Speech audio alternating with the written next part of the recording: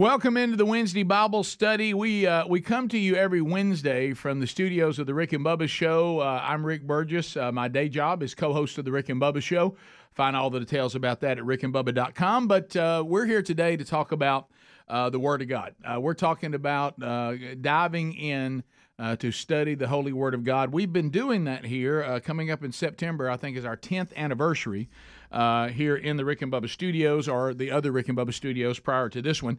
And what we do is a Bible study every week, walking through the Word of God. We've done some other books and commentaries from people as well. There's a variety of those we've done over the years. If you'd like to go find some of those archives, it's pretty simple.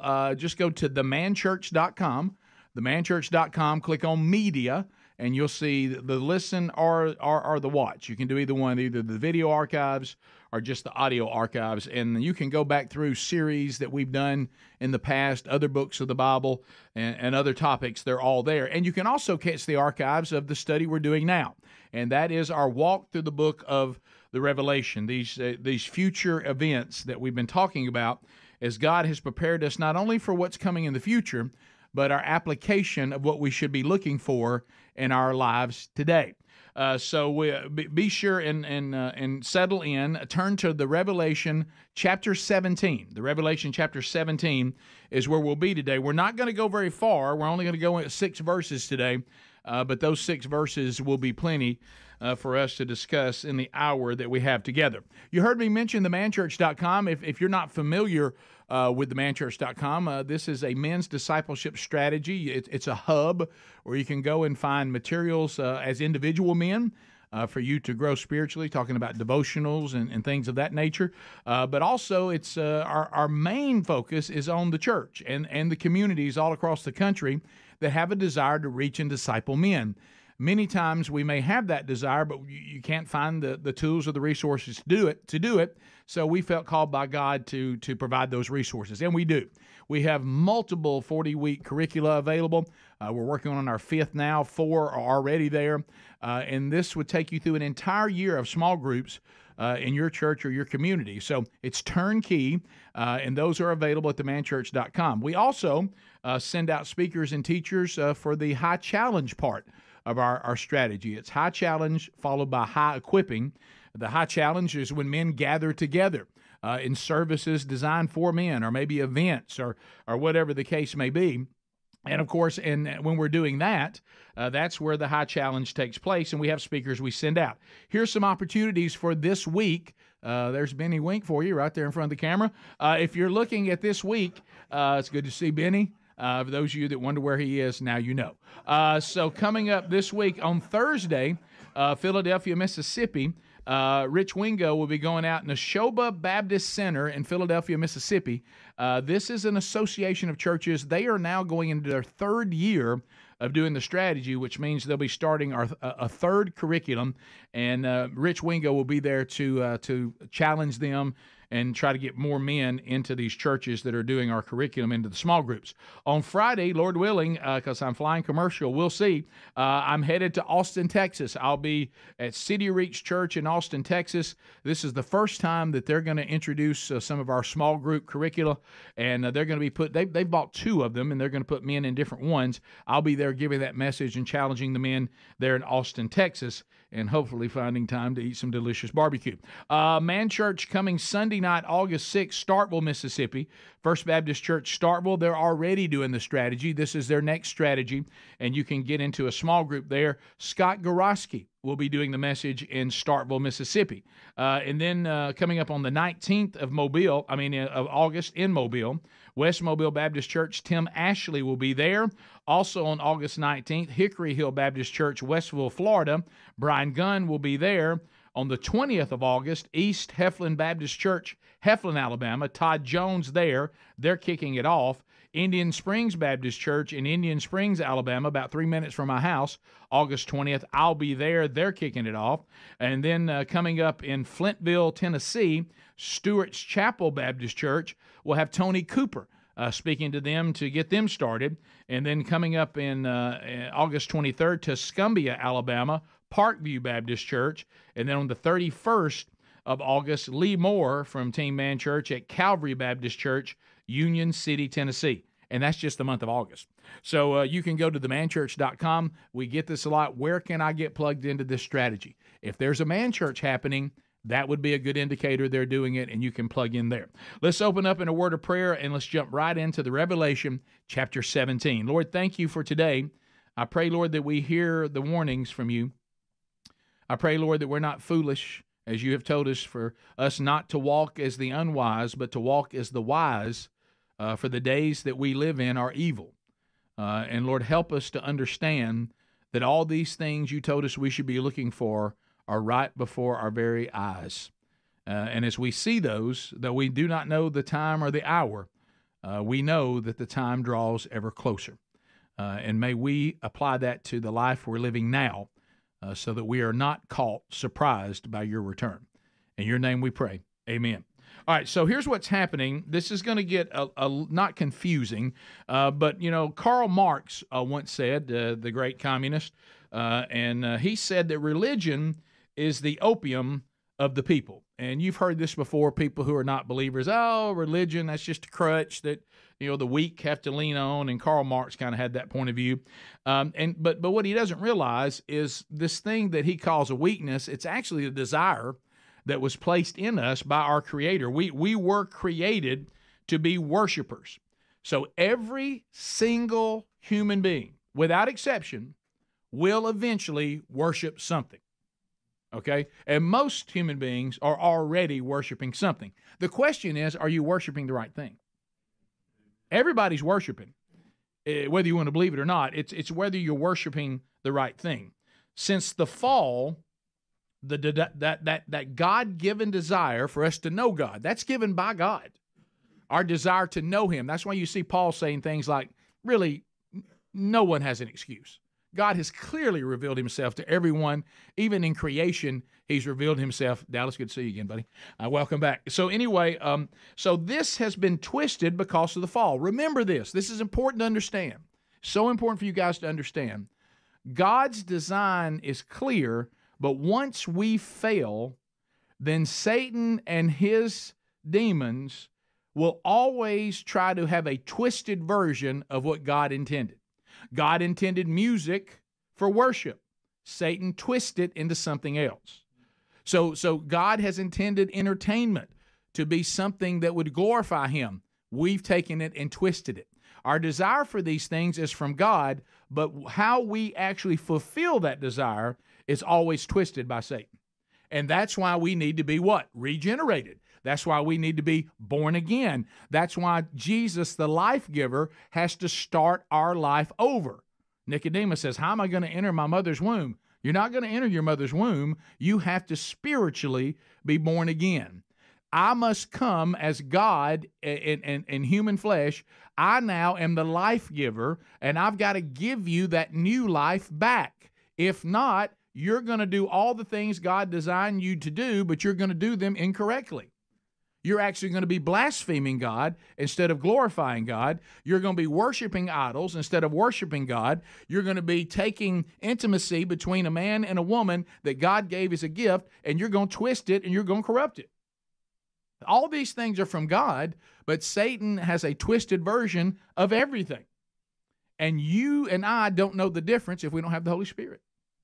And so what now is going to be happening as we get toward the end times, we have to understand that none of us can discern properly how to do anything in a God-honoring way if you have not been regenerated and you have not been redeemed by Jesus Christ. Amen.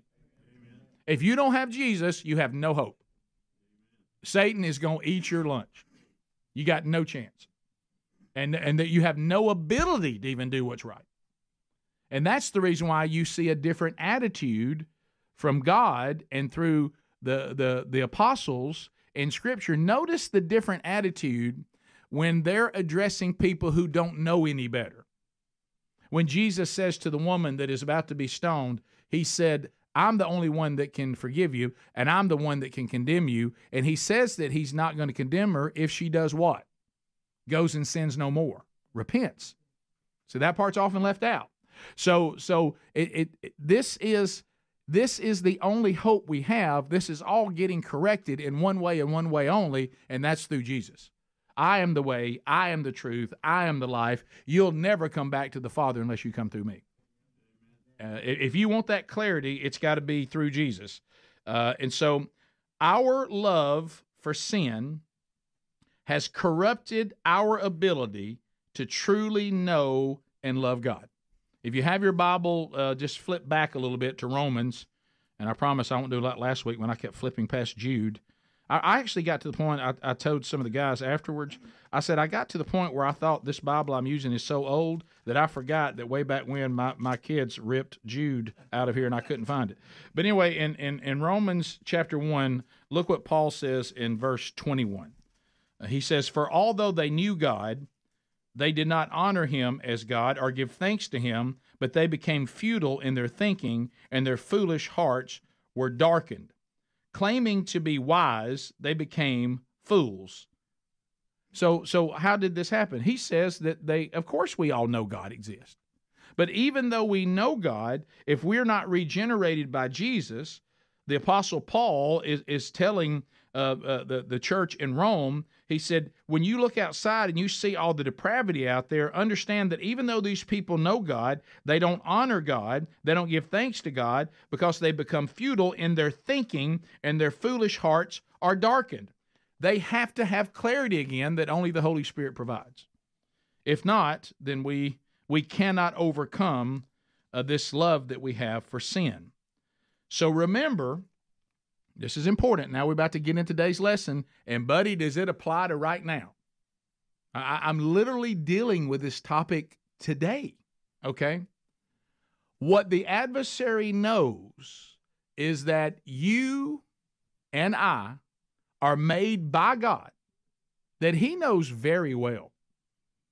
He believes in God. He knows that Jesus was the Son of God. He knows all this is completely true, and he knows we know it's true. But what he knows is God gave you the desire to worship. So I must make sure that you're worshiping the wrong thing. I can't stop you from worshiping.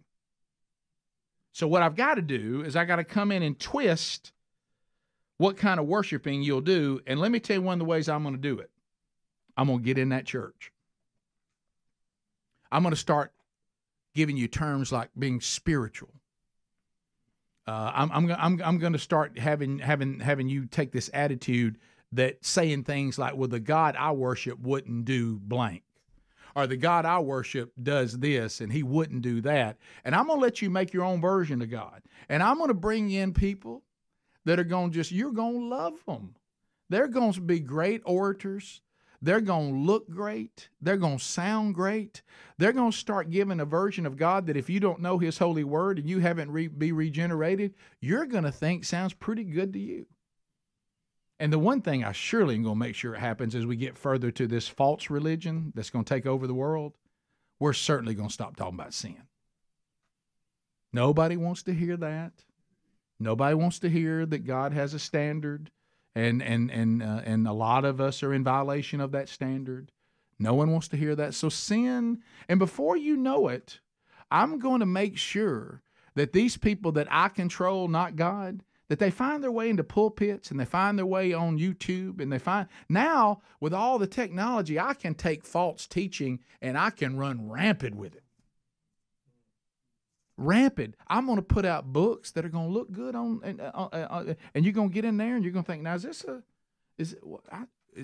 doesn't sound right. And then I'm going to jump in and say what I said to Adam and Eve. Oh, no. You sure this is wrong?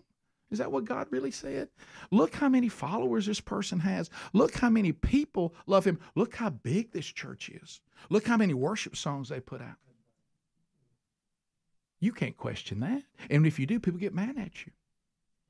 They think you're being mean. They think you're being self-righteous. They think you're being legalistic. Oh, I love that kind of stuff. See, I'm going to love if people will start calling obedience legalism. I hope I can get that done. He's done it. Y'all don't really know the difference between obedience and legalism. You'll call obedience legalism, and you won't know part of it. And you'll forget that Jesus said that those who love him actually obey him. And you'll start thinking, and I'm going to make God unreasonable. That he just seems unreasonable, the things he wants you to do. I'm going to have things like sexual purity seem like that's something that could never be accomplished. And how dare us even remotely consider trying to do it. And that God's okay with that. And I'm going to take grace.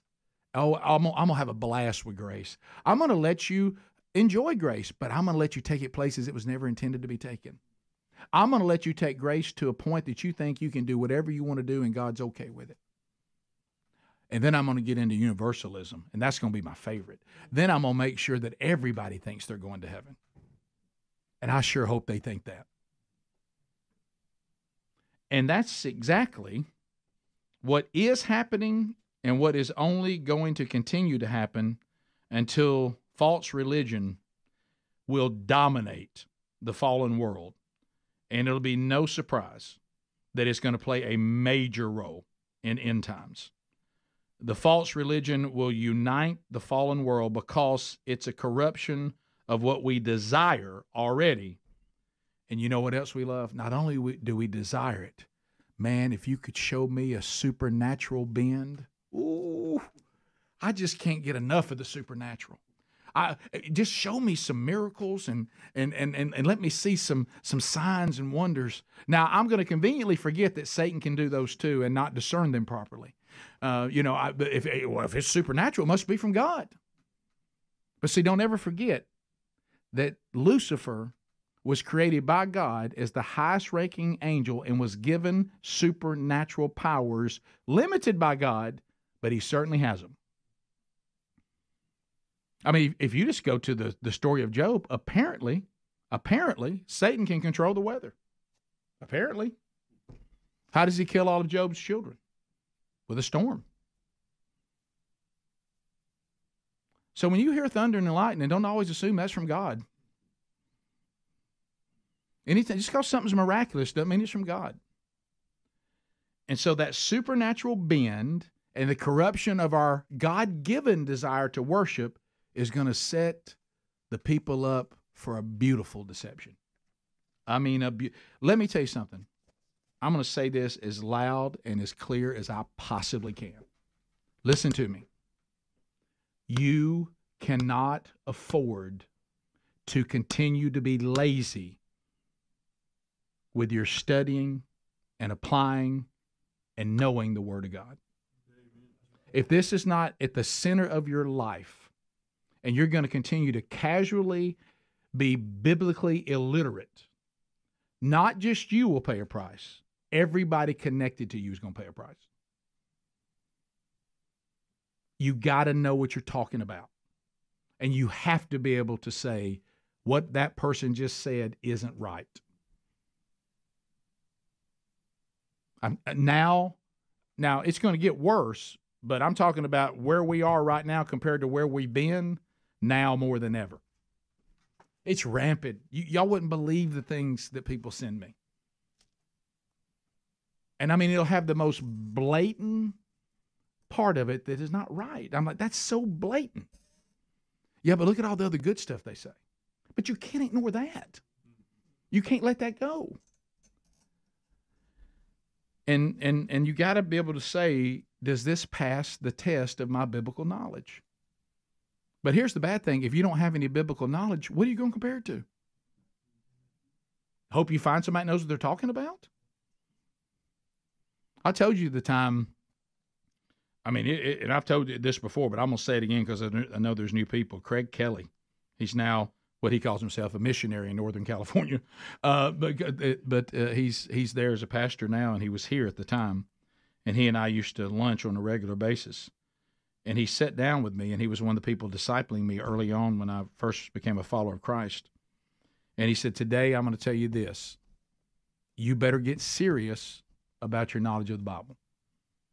He said, because if you're farming this out, if somebody else is teaching your children the Bible, and if somebody else is teaching your wife the Bible or shepherding her other than you, whoever that is a better husband and father than you are. Amen. And I've never forgotten that statement. Never forgotten that statement. So when we get to the Revelation chapter 17, the spiritual nature of the Antichrist kingdom is going to be revealed. Now, keep in mind, we're going to concentrate. It's going to be made up of two things. There's going to be a religious system, which we're going to cover today. Next week, there will be a political system. And then as we go forward into 18, you're going to see that the political system of the Antichrist will overwhelm and completely consume the religious system. It's just going to eventually they're going to be blended to begin with, but the political system will eventually take that over. And that's where some of us in here, even in this country, be real careful not having your politics and your spiritual life. Be careful not to marry those incorrectly. Look, we're in a free country. We have the right to vote. We have a constitution, and we're blessed to have those situations. And we should go out there, and our political views certainly can play a role. But you be real careful when you start letting that political view give passes to things that are blasphemy. When you start letting politics and getting ahead politically be more important than spiritual integrity, be real careful. Because that's where the end times is going. It's going to start out looking like there's a church and there's a political system and a religious system, but they're going to blend to where they're one and the same. Okay? So, and they're not one and the same. So now let me tell you the part that can be a little bit confusing, but stay with me. Don't worry. Your old friend, Rick Burgess, the C student from Calhoun County, is here. So I'll explain this to where we can understand it. You see this the Revelation, you'll go chronological with the Revelation, and then sometimes it'll stop. And it'll stop being chronological. And it'll just unpack something, and then it'll pick back up to moving forward in the order of events. 17 and 18 of the Revelation, they're inserted in the chronological flow of the Revelation, which will continue in 19. But 17 and 18, we're going to digress a little bit to look at God's specific judgment and what is being judged. So these two chapters are going to go back to describe the world system led by Satan and the Antichrist, the false prophet. We're going to go back and look at him before recording its destruction. Everybody with me? So we're going back, and we're going to take a deeper look at the Antichrist and Satan and the world system they've set up. And we're going to take a deeper look before it's destroyed at this religious system and the false prophet. We're just going to look deeper into that for more detail, and then we'll see it completely be destroyed. We know it's already been destroyed. We saw the destruction of it with the 7 bowls, but now we're going to go look at exactly what was destroyed. Does that make sense? Everybody with me? All my C students with me? Okay. So, because for a minute you're going to like, wait a minute, I thought we already destroyed all this. We have, but we're going to go back and look at what was destroyed. Okay? All right, so John has heard of Babylon's destruction and 14:8 and also 16:19. Now the details of that destruction is going to be given to us in this vision. So during the tribulation, understand, and this is going to make a lot of sense to you. If you're still here during the tribulation, it's bad, and real bad. So what happens when people are in situations that are bad, and real bad? They start getting real spiritual. Okay? So during that tribulation, people will desperately be seeking religion, and be careful with that word, because of what is happening to the world. They're going to turn to the Antichrist, and the false prophet has already said he's the Savior, right? We know that's already happened. So if you're desperate, and the false prophet, who is going to be a person that has some sort of resume that makes him believable, I can give you a lot of people's opinion on that, but I know it will upset. Just think in your mind, how many religious figures do we have that claim to be God's mouthpiece? There's only one, but anyway, and I don't know whether that's good, but I mean, you would look and go, if this person said this person's okay, a lot of people would go, that's all I needed to hear. Now, there may be others that come that I don't know about in the future, and that turns out not to be the case. But what I'm saying is, right now, there's a false prophet of some kind that people trust that has said, you saw the miracle yourself, I endorse him. If you got trouble, come see him. and they're all going to flock to him. False prophets going to, and of course the deceptive demons are playing a role in that too. So Antichrist will establish a worldwide religion, and of course we know what's going to happen here. The title of it's going to be Babylon the Great, the mother of harlots. I'm going to use that word today. Other interpretations in English use other words that also mean the same thing that harlot means. Of the abominations of the earth. So we have been here before. Human beings have done this before. Genesis 11, 1 through 9, Tower of Babel. Didn't take long to us decide that we're going to create a worldwide religion led by Nimrod, which, by the way, was one of Noah's grandsons. Thank you, Nimrod. God shuts that down. Jeremiah is lamenting about this Ishtar cult that God's people are running to. And Jeremiah rebukes them in Jeremiah 44, 15 through 19.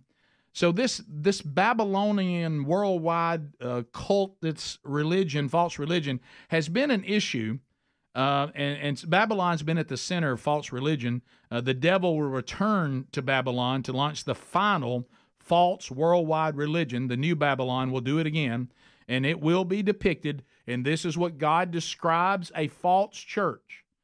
The false church, and God has called his people this throughout Scripture, is going to be represented as an unfaithful woman, a woman who cannot be trusted sexually because she's not pure.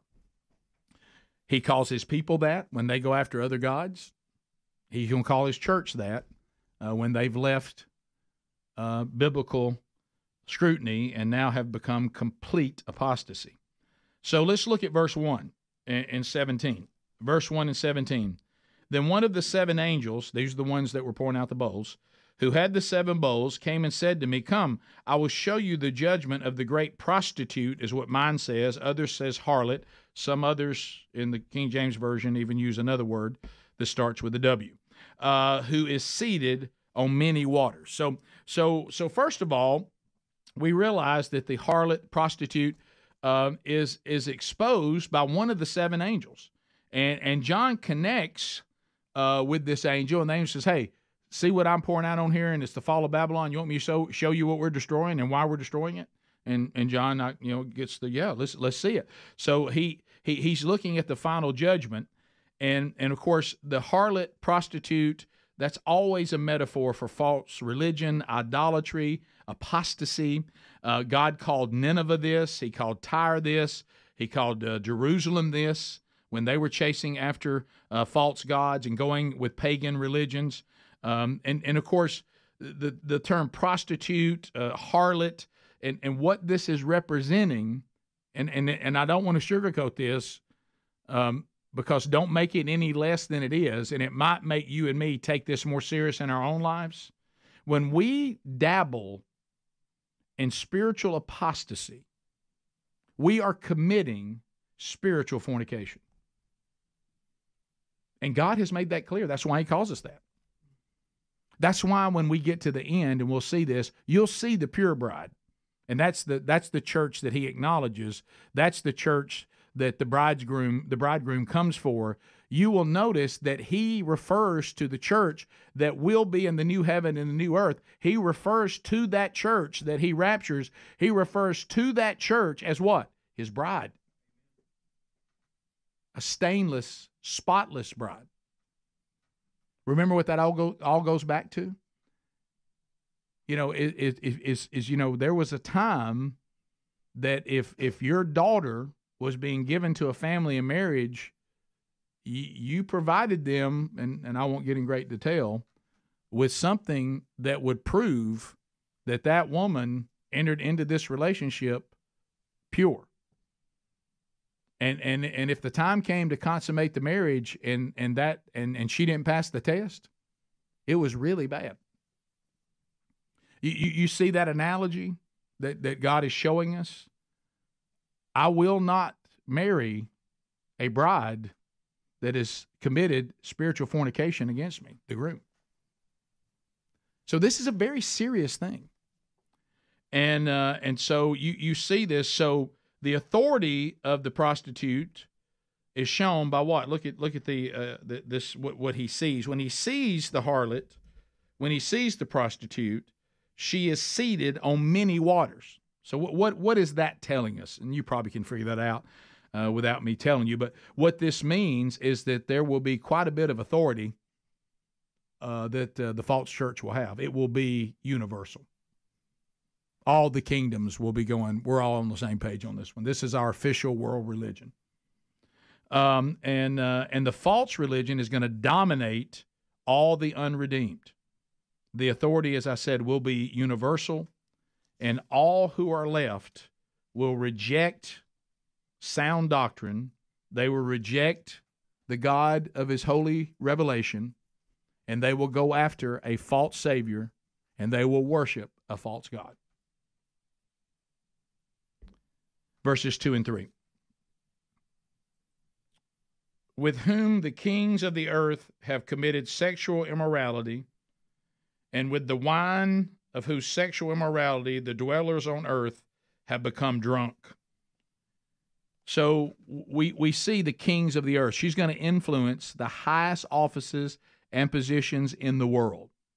Now notice, she's presented as an unfaithful wife here, because these are all unrepented people. And what you'll see is that one of the reasons that these unrepented people will go after this harlot is because they are drunk on what? Her immorality. Think about it. Have you ever thought about it? Look at all the cults and the paganism of the scriptures. Look at the cults and the pagans that are accused to even be around today. What's one thing that's always prevalent? If you go to other countries, if you go to where they worship false gods, what seems to be the dominating thing about these false gods? Sex, orgies, temple prostitutes, defiling yourself, lewdness. And it says this will be so intriguing to the lost because they won't be able to believe that they've actually found a religion that allows them to be sexually immoral and to be drunk on sin and do whatever they want to do, however they want to do it. You know that. You know that's why a lot of people right now, if you want to grow a church, I can tell you how to do it. You just preach a message where people that redemption doesn't cost them anything. You preach a message that what God really wants is for you to be your best you. And he wants you to be happy. He wants you to be wealthy. He doesn't want you sick. Really. I'm doing a daily Bible reading plan right now, and I just read the words in Samuel after David had committed adultery with Uriah's wife, that it said that the Lord afflicted the baby. The Lord did. Not Satan. The Lord. You can read it for yourself. Do you want to go read it? It's there. I know this is one of those things that sometimes people act like it's not in the Bible. And you know what I noticed about that, talking about? Now, look, David gets right with God going forward. Don't misunderstand me. But remember, sin always matters. What the Lord, if you notice in the Scripture, and I'd never caught this before, when that book of the Bible is being written and the words are used, the Lord afflicted the baby. Do you know what else the baby is called? Afflicted the baby that was in the womb of Uriah's wife. See, it's making it clear. I'm going to redeem this, and she will be David's wife at some point. And hey, we're going to even get Solomon out of these two, okay? But right now, while I'm dealing with the sin of this, I've afflicted the baby in the womb of Uriah's wife. You took Uriah's wife, and that matters. It's not unforgivable, but it matters. Amen. And so this is what we see. Well, what if you were told by a world religion, have sex with whoever you want? Get in piles. Do whatever you want to do. Well, if you're lost and unregenerated, you might think, that sounds great. So that's what we're going to see, and that's why he sees this, that they're drunk on the sexual immorality, and these will all, sexual immorality has been, always will be a marker of Babylon. Always has been, always will be. Anybody looked around? Right now I'm reading about Babylon. I know it feels like I'm reading about the United States of America, but I'm reading about Babylon. And I'm not saying we're going to be the new Babylon. Don't hear me saying that. I'm just saying we have markers of a Babylon in our country. So 3, it says, let's look at verse 3. So in verse 3, then something happens. It says, and he carried me, that angel, he carried me away in the Spirit. That's crucial. So he's got the Holy Spirit giving him clarity on this, into a wilderness, and I saw a woman sitting on a scarlet beast that was full of blasphemous names, and it had 7 heads and 10 horns. Now, we've heard this before. So John's carried away to the wilderness. He sees a woman, that's the harlot, that's the false world religion, sitting on a scarlet beast. Clearly, this is telling us, you know who's that is supporting this false world religion that it all rides on? The Antichrist. This is a world religion created by the Antichrist, and there she is sitting on that scarlet beast saying he's the foundation. She's just what's flowing out of really the Antichrist.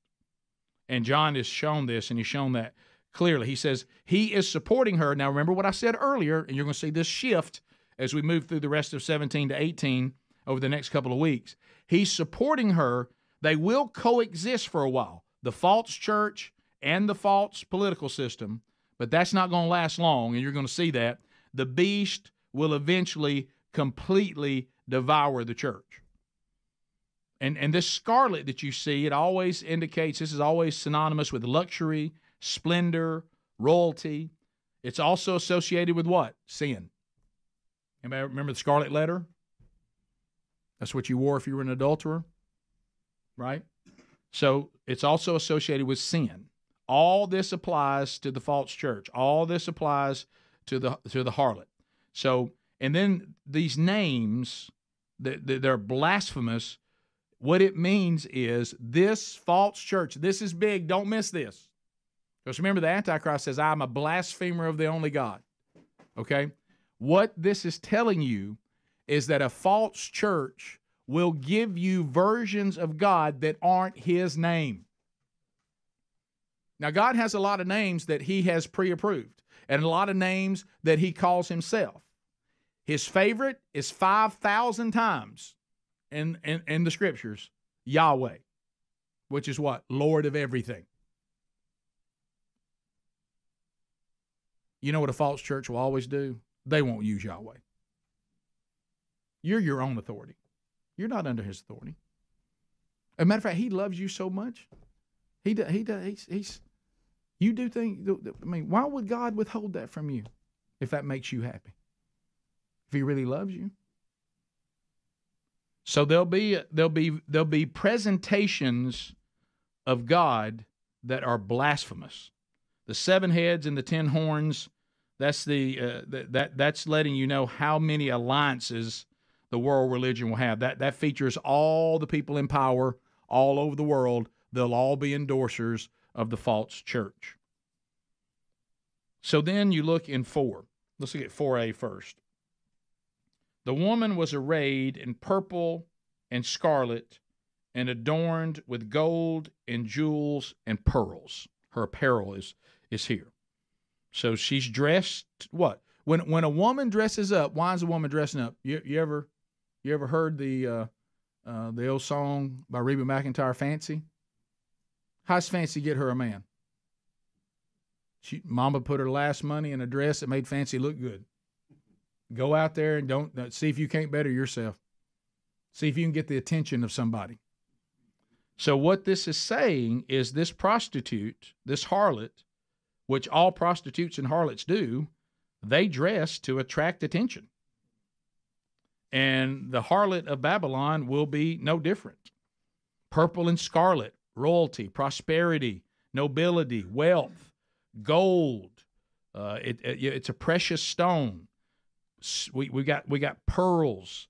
What she will be, it says, is this. And look around. I'm going to say this again. Look around. Birth pangs. You know what a false church always is? beautiful and wealthy. Beautiful and wealthy. Extremely attractive. I got to be where everything's going on. That's the popular place. That's where everybody goes. I mean, when I go there, I just feel good. It makes me feel good. And man, they got money. Man, they got money. Have you seen all the things they're building? All the stuff they do? They're loaded. Well, if they're loaded, they must be prosperous, and that which means they must be successful. It must be God's honoring them. Well, I got to be there. Tell me about the messages. Well, inch deep, mile wide. But man, I feel great. I watched one of their videos. Was that a TED Talk or was that somebody preaching out of the Bible? It sounded like a motivational life coach. Yeah, but it's great. I mean, obviously, God loves it. Look how wealthy it is. Look how beautiful it is. There can't be anything wrong with it. So that's exactly what Satan hopes you'll think.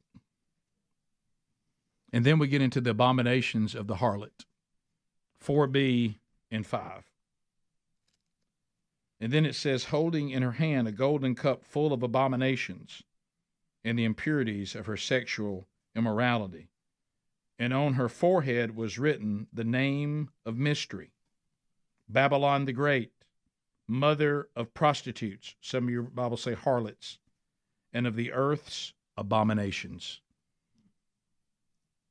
Gold cup, obviously, that's the wealth. It's a cup which stands for drunkenness.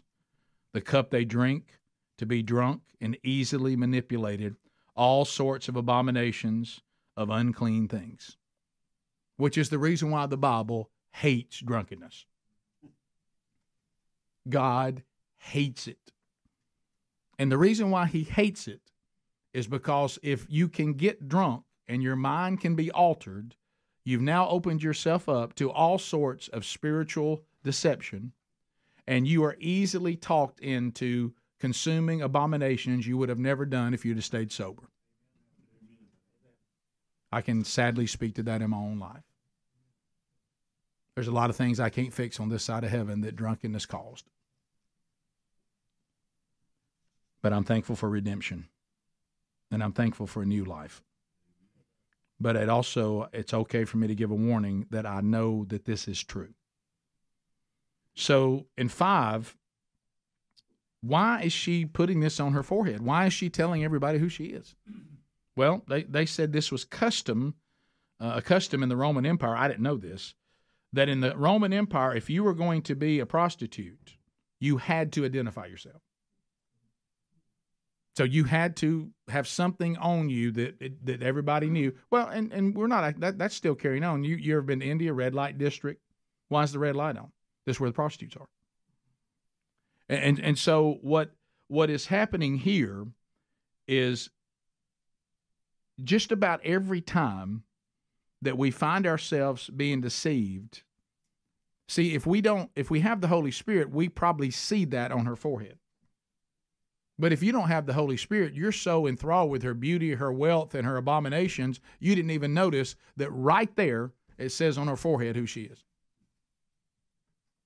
Because you're not thinking straight. The mystery means that she's the geographical Babylon that represents the worldly resistance to God. She says, I am a major player in this world resistance against God. This war against God, I'm a big player in it. And that's the mystery. I'm representing, it's like I'm wearing the Babylon logo. She's great. It says far-reaching. Her influence so great, they call her the mother of the prostitutes, mother of harlots. You ever had that say, I tell you one thing, I wasn't just a tornado, it was the mother of all tornadoes. Well, you go, well, now the prostitute's one thing, but this thing is the mother of all prostitutes. All prostitutes pale in comparison to her. And the abominations of the earth, she will be the source of all worship and all idolatry.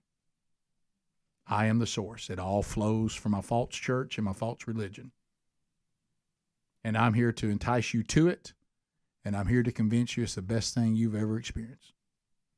And I'm hoping that you'll be grinning and smiling, and you'll be perfectly happy when you burn in hell.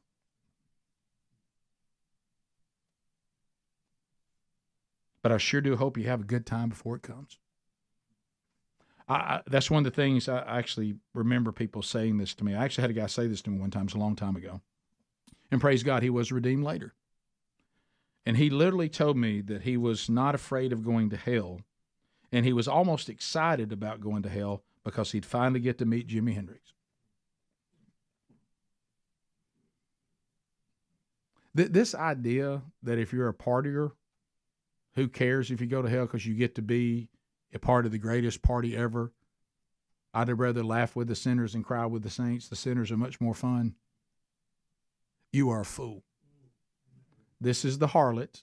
This is the deception that somehow you're going to a party.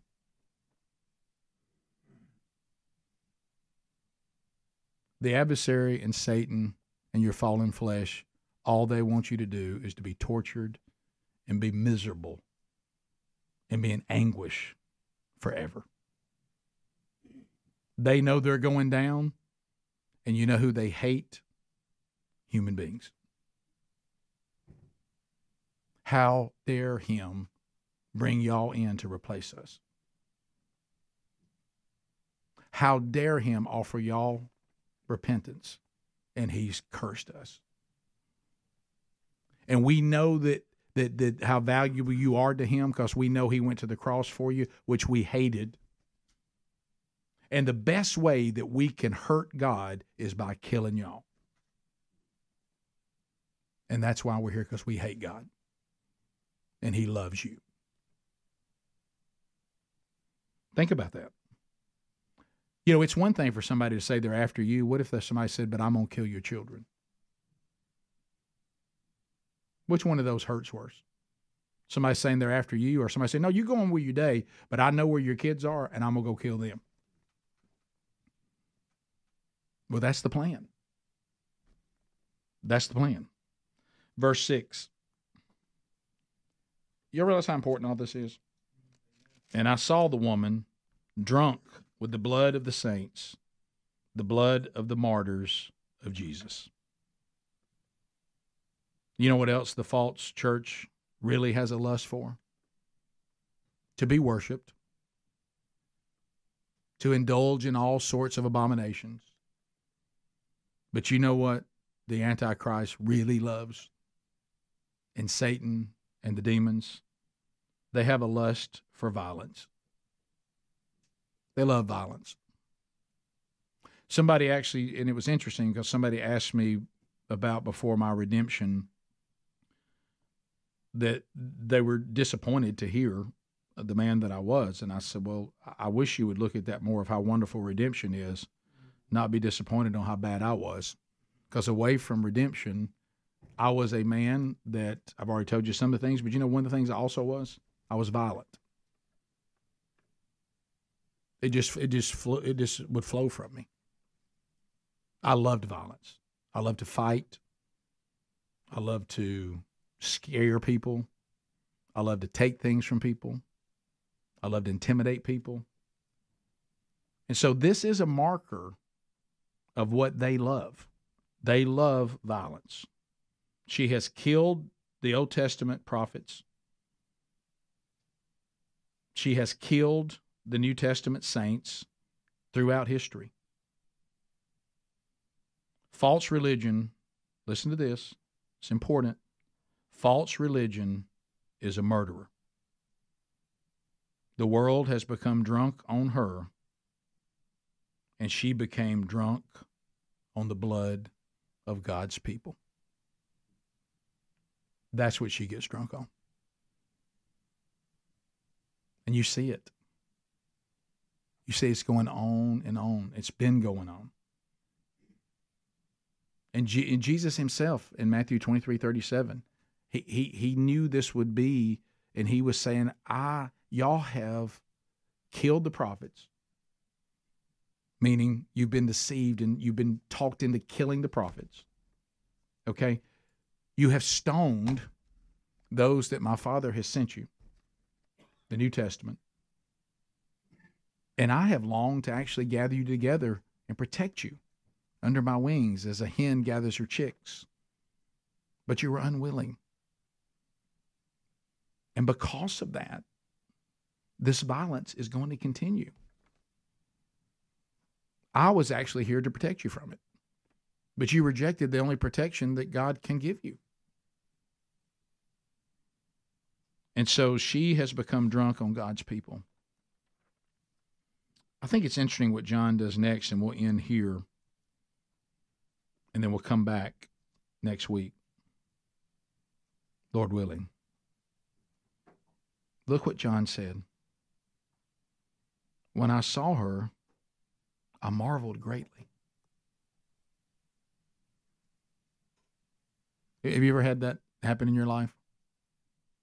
When somebody says, just wait till you see it. And when you see it, you know what he's saying, and I studied all the English words that are being used here. He's really saying, I'm shocked. I'm astonished. And you know what else he's saying? I'm frightened. It's terrifying. This is such a ghastly vision. I'm having an uncontrollable response to it. Have you ever had something that jarred you so much you couldn't control your response? You couldn't steady yourself. You couldn't say, I don't want to show my emotion right here. I don't want to show my reaction. It was so astonishing you couldn't keep from doing it. Well, that's what John says, man, this seventh angel just showed me something. And when I saw her, I marveled greatly. And this is not a positive marvel. He's even confused about how awful this is. Because here's what he said in a nutshell. And Solomon warns his sons about this in Proverbs quite a bit. You'll be surprised how much Solomon warns his sons about loose women. He said, I'm telling you, they're trouble. And so what we have when you have a church, I'm using quotations, a false church, a false religion, it's an unfaithful bride, it's an unfaithful woman. She is beautiful, she is wealthy, you are drawn to her, but she ain't nothing but trouble. And in this case, it's beyond that she would be difficult to deal with. And you can't trust her and you wonder where she is. And, you ever notice how many times you see some idiot that will be unfaithful with his wife with another woman, and then he goes with that woman and she's unfaithful again with somebody else and he's surprised? Do you remember how you met her? Okay. And so, but anyway, this is the nutshell, and we'll end on this. Here's what John would tell us. If we were sitting here right now and said, I'm going to say, hey, John just walked in. John, good to see you. Can you just throw in a nutshell what we just studied? Were you listening? I did. You were there? Yeah. Let me tell you this, guys. He'd look at us and say, here's what I saw. I saw a beautiful woman with deadly intent.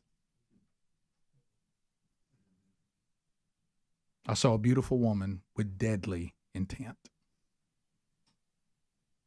All that shines is not gold. And just so what I would caution all of us right now, this is important. If you are part of some sort of congregation, or you're watching something or listening to something, and you're redeemed. So you're redeemed, and that means you have the Holy Spirit.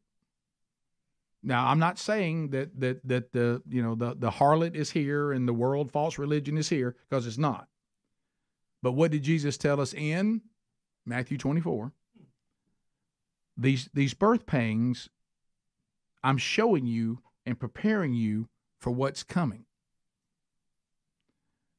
This is what you got to be careful of in the now.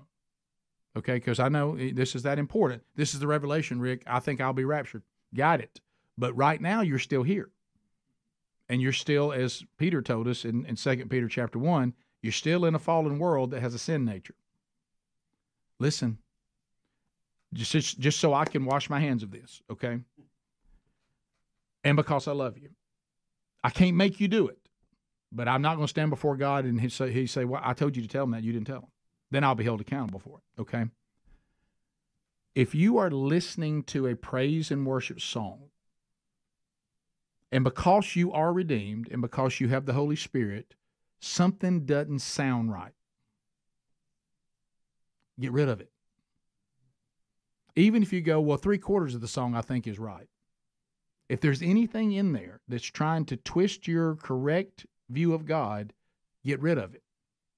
If you're in a church and it's wealthy and all the pretty people go there and the presentation is unbelievable, as good as anything Hollywood could ever put out, and the first time you heard a message and you went, that doesn't sound right, don't let the beauty and the wealth override your spiritual discernment. Get out of there.